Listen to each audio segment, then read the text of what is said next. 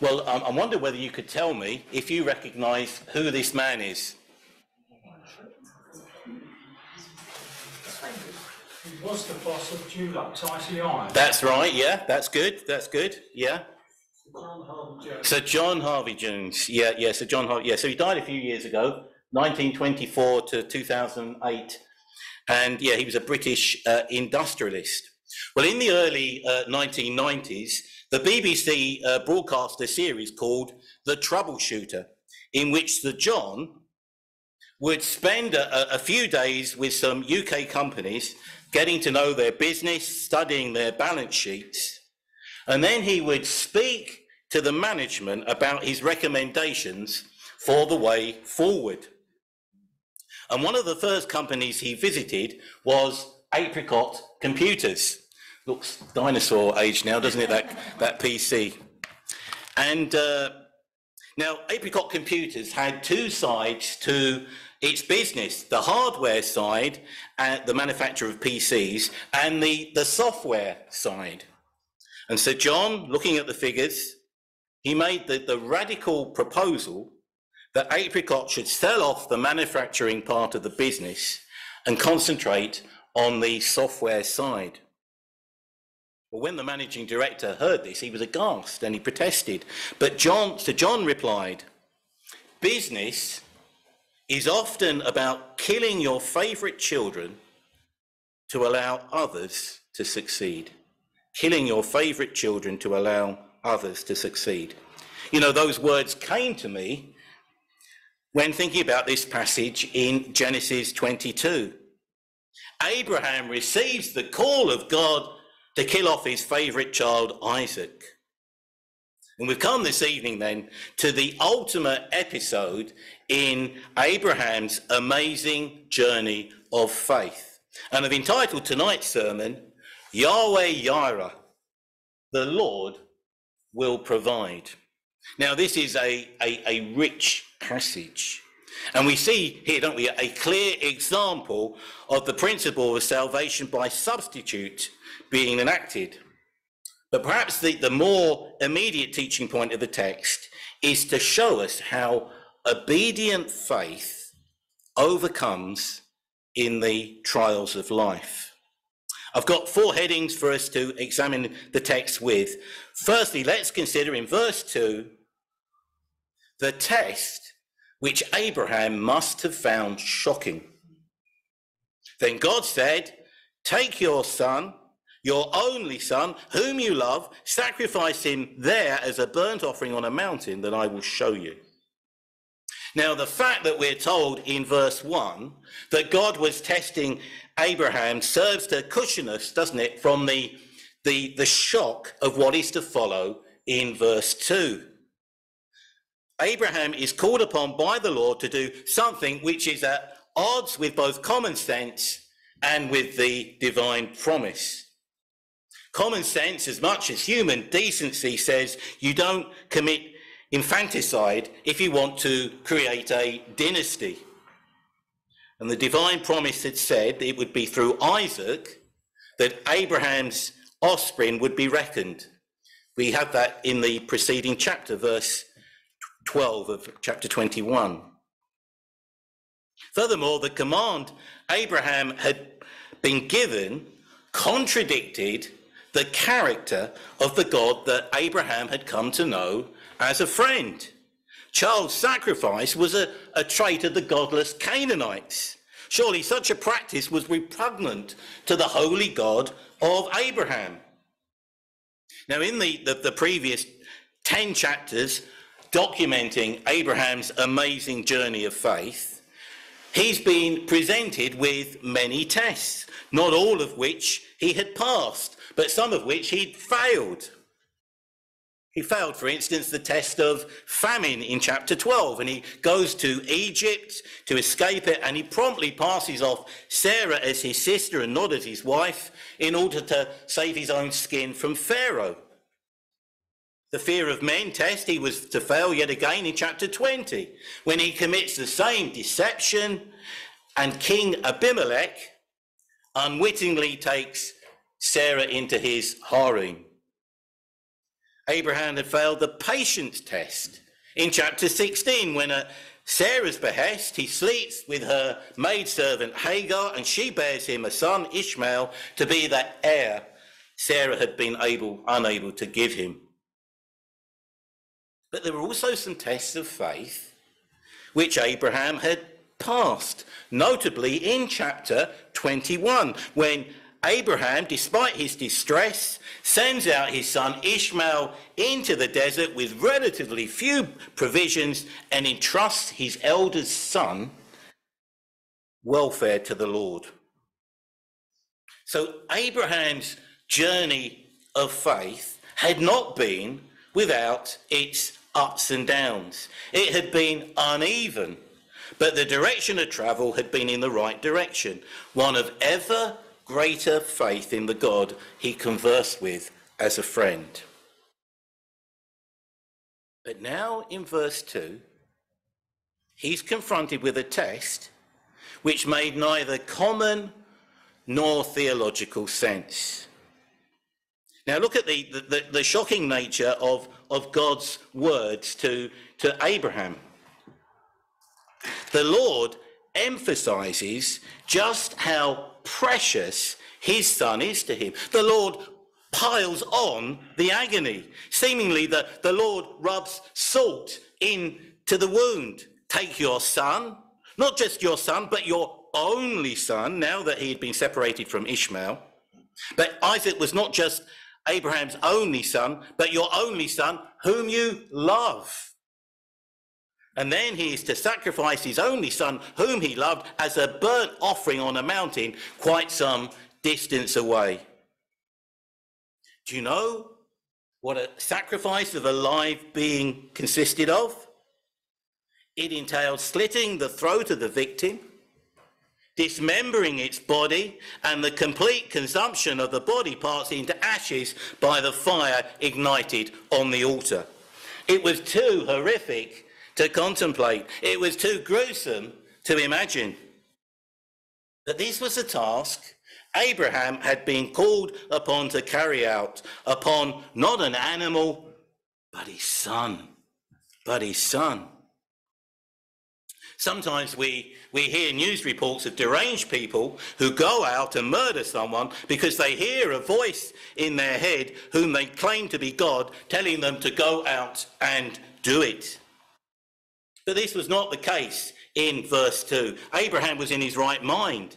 And Abraham, by now, over the course of many years, had got to know the voice of God. The word of God had come to him on numerous occasions. It was unmistakable. He knew the word of God when he heard it.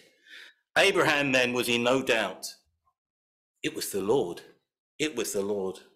Now, we're not told how Abraham reacted when he heard this call. Presumably he was perplexed. Presumably he was in agony of soul. Presumably he shed tears.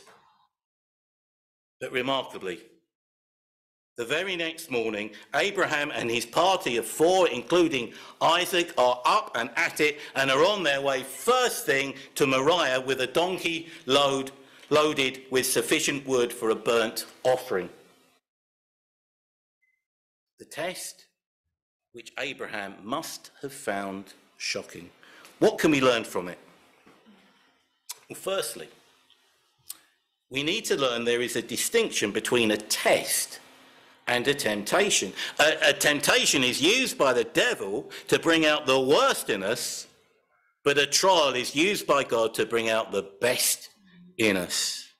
Certain temptations, which if we habitually succumb to, well, they weaken us, don't they, morally? But tests, trials which we face with obedient faith strengthen us spiritually. And here Abraham's faith was going to be subjected to the severest examination. But because he held firm, his faith is held up as being one of the greatest examples of faith in history. Listen to the Apostle James' verdict. James chapter 2. Was not our father Abraham considered righteous for what he did when he offered his son Isaac on the altar?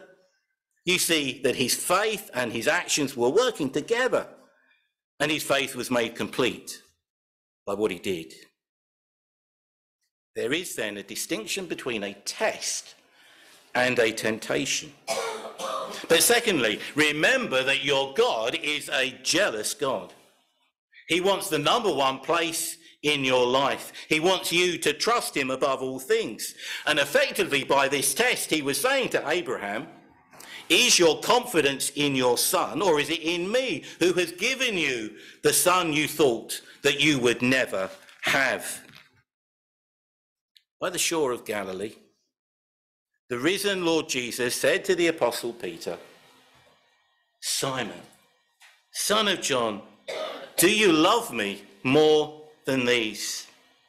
And here in Genesis 22, God is asking that same question of Abraham as he asks of all his people. Do you love me more than these? Will you put obedience to my word above everything else? Our God is a jealous God, and he wants the number one place in your life and mine.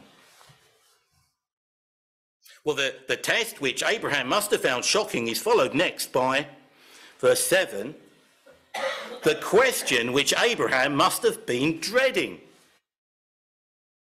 Isaac spoke up and said to his father Abraham, Father. Yes, my son, Abraham replied. The fire and wood are here, Isaac said, but where is the lamb for the burnt offering? When children ask about death, sex, or something else that's difficult to explain, parents instinctively feel uncomfortable. They squirm, don't they, as if under a searchlight. They try to give a non-answer and change the subject to a less awkward one. This was the predicament Abraham found himself in as he and Isaac made their way slowly up the mountain. Now, biblical scholars believe that Moriah was about 45 miles away from Beersheba, which had become Abraham's home. Isaac then is now about 15 years old. And it's a perfectly natural question for a 15-year-old to ask. Isaac had been around his father long enough to know what a sacrifice to the Lord entailed. Apart from the wood, there had to be an animal to sacrifice. It was normally a lamb, so where was the lamb? Isaac asked the question which pointed to the obvious. The sacrificial lamb was missing. So where was it? What could Abraham possibly say in response to such a question? Can you imagine the loneliness Abraham must have felt in that 72-hour journey to Moriah? Only he knew it was to be Isaac who was to be the lamb, not the two accompanying servants, not Sarah. He hadn't confided in Sarah. He couldn't possibly have confided in her. Can you imagine Sarah's reaction to such a proposition? She was the ultra-protective tigress of Genesis 21, who could not tolerate the presence of Isaac's half-brother Ishmael, and so had insisted to her husband that this young lad be sent away. Had Abraham revealed to her what the Lord had called upon him to do, no doubt Sarah would have spirited Isaac away to safety like any rational mother would. So Abraham leaves the party of four, which becomes the party of two, near the place of sacrifice, keeping the brutal truth to himself. He could hardly reply to Isaac, well, actually, son, the Lord has revealed to me that you are the sacrifice and not the lamb. Now, some have suggested that he kept his reply to Isaac relatively deliberately vague, purposefully opaque, that he essentially fudged the truth in verse 8. Therefore, he came out with a truism. God himself will provide the lamb for the burnt offering, my son. And they point out, these critics, that Abraham had not been averse before to employing half-truths to his advantage. But to my mind, Abraham really did believe that the Lord would provide the lamb for the sacrifice. He really did believe somehow Isaac would return with him to the place where in verse 5 they had left the two servants and the donkey. Look at the pronouns. Hear a lot about pronouns these days. But look at the pronouns that Abraham uses in verse 5. We will worship, and then we will come back to you. Not we will worship, but I will return, but we will return.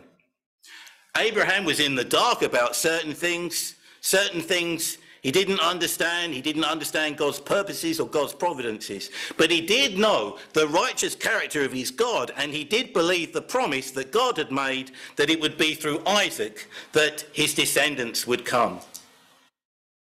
Now, this is how the author of the letter to the Hebrews sees it. Hebrews 11. By faith, when God tested him, Abraham offered Isaac as a sacrifice.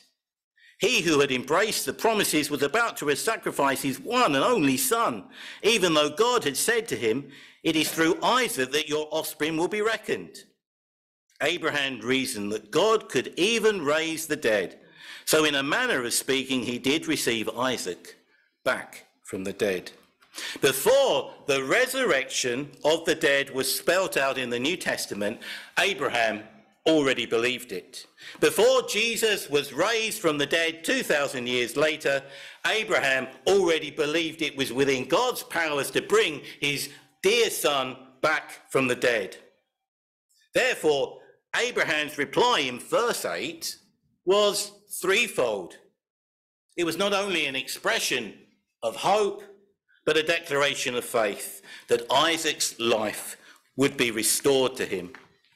But it was also unknowingly to Abraham a prophecy of the future salvation plan of God. The Lord would, in the fullness of time, provide the lamb for the atonement of sin. And that lamb would also be a son, but this time God's own son, the Lord Jesus Christ. Isaac's question of verse 7 was ultimately answered then by John the Baptist in the opening chapter of John's Gospel. Do you remember that? The next day, John saw Jesus coming towards him and said, "Look, the Lamb of God who takes away the sin of the world." The test, which Abraham must have found shocking, the question which he must have been dreading, and thirdly, verse 12, the vindication which Abraham must have felt heartwarming. Do not do anything to him. Now I know that you fear God because you've not withheld from me your son, your only son. Quite when Abraham broke the news to Isaac that he was to be the sacrificial lamb, well, we're not told. But at some point, after reaching the place where the burnt offering was to be made, Abraham must have said to Isaac, "Son, you are the lamb." And one thing then becomes very clear. Abraham could not have offered Isaac without the son's consent and compliance.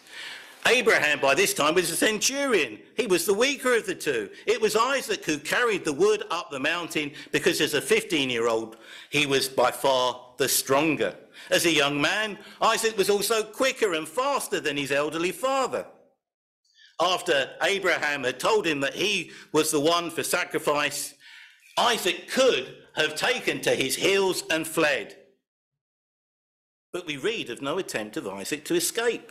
Instead, he appears to have been compliant. He appears to have cooperated with his father. He allows himself to be bound. It seems Isaac trusted his father implicitly. It seems he had decided to obey his father whatever the cost, just as his father had decided to obey God, whatever the cost. Remarkably then, despite the extreme circumstances, the faith of the father was alive in the heart of the son. Thus, by the point of verse 10, in which Abraham has taken the knife to slit Isaac's throat, both father and son have accepted that this is God's will. Both may have been quaking with fear, but there could be no turning back. The will of God must be obeyed. There is nothing to be done then except for Abraham to do the grisly deed. But with knife in hand, and with just a second or two to spare, the word of the Lord through the angel of the Lord comes to Abraham. Do not lay a hand on the boy. Do not do anything to harm him. We can only begin to imagine, can't we, the relief Abraham must have felt. It must have been the sort of relief a driver feels when from nowhere a small child runs out into the road, but the driver is able to slam on the brakes and bring the car to a shuddering halt just inches before it touches the child. The driver then gets out of the car to see if the child is okay, and he's shaking in relief, and he has his heart pounding. That was Abraham, shaking, sweating, and heart racing, but after a few moments of quiet reflection, with his heart also strangely warmed. His fear of God had been recognized by God. His faith in God had been vindicated by God. Now I know that you fear God. Abraham's faith had been put to the severest of tests, but had not been found wanting. Now I know that you fear God. You know, it's good to receive the recognition of your fellow Christians that you're a faithful brother or sister in Christ. It is good to be acknowledged in the church you belong to that you're a reliable church member. It is good if you've been unfairly criticised to be finally vindicated by others that you've acted honourably. But ultimately, there is only one vindication which matters. There is only one vindication which counts, and it's the Lord's. Now I know that you fear God. It is the Lord's. Well done, good and faithful servant. That is the only vindication we should be seeking. That is the only vindication we should be concerned to receive. After all the peaks and troughs of Abraham's amazing journey of faith, it was the vindication which must have warmed Abraham's heart. The test which Abraham must have found shocking, the question which Abraham must have been dreading, the vindication which Abraham must have felt heartwarming, and then lastly, the ram which Abraham knew must be Isaac's substitute. Verse 13. Abraham looked up, and there in a thicket he saw a ram caught by its horns. He went over and took the ram and sacrificed it as a burnt offering instead of his son. The angel of the Lord did not cancel the burnt offering. He did not call the whole thing off. He did not put the offering on hold indefinitely, just momentarily. The sacrificial offering would still take place. But who was to be sacrificed if not Isaac? And then the bleating of a ram came to Abraham's attention, the sound of a ram frustrated by its inability to free itself from a thicket. And instinctively, Abraham knew the lamb was to be slain in Isaac's place. The angel of the Lord did not need to say anything. There was no voice from heaven required to instruct him. Abraham just looked up, and immediately he recognized Isaac's substitute. So Abraham went over to fetch it and sacrificed it to the Lord in his son's stead. And as the consequence, Abraham named that place Yahweh Yireh. The Lord will provide. Actually, the more literal translation of the Hebrew is the Lord will see to it. The Lord will see to it. Isn't that lovely? The Lord will see to it. And this is exactly what happened. The Lord had seen to it that Isaac would not die, but just at the right time, a sacrificial ram would be provided in his place. And here's the wonderful thing about the story. The Lord who had tested Abraham was the same Lord who would see to it. The Lord who had tested Abraham was the same Lord who would provide. We learn that the God who tests is also the God who provides. The tester is the provider. Whenever God tests you, he will also provide for you. As God tests you and stretches you, as you cling on in faith, sometimes by your very fingernails, God provides. He provides the grace you need to bear up under the test.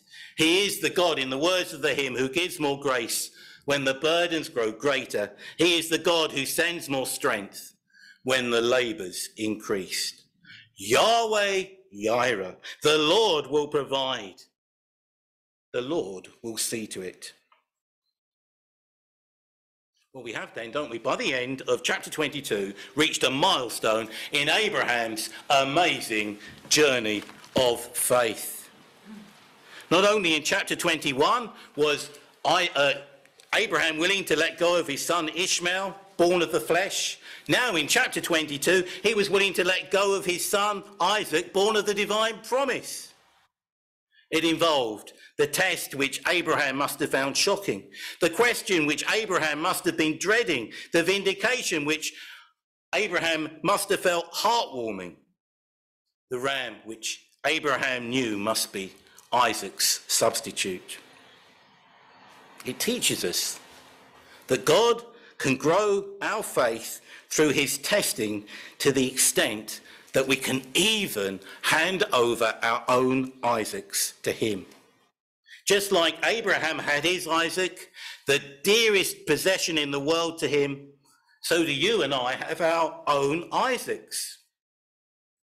And our Isaacs may not be bad things at all. They may be very good things. It may be a relationship that we treasure. It may be a vocation that we flourish in. It may be a dream that we nurture for the future. God calls us through this passage to surrender our Isaacs to him and to trust him to be the Lord who provides. Yahweh Yireh. For the God who tests is the God who provides. But this passage is just so rich, isn't it, that we cannot fail to see that it's a preliminary pencil sketch of what would be the final and full picture 2,000 years later, when Christ would be the sacrificial lamb to take away the sin of the world. In Isaac's case, a ram died in his place. But in Jesus' case, nobody could take his place on the cross and be that atoning sacrifice for sin. In the case of the cross, it had to be the son and not the ram. Jesus was the metaphorical lamb led to the slaughter, who was pierced for our transgressions and by whose wounds we are healed. So we sing our final hymn in a moment. I will sing of the Lamb, of the price that was paid for me, purchased by God, giving all he could give. Amen.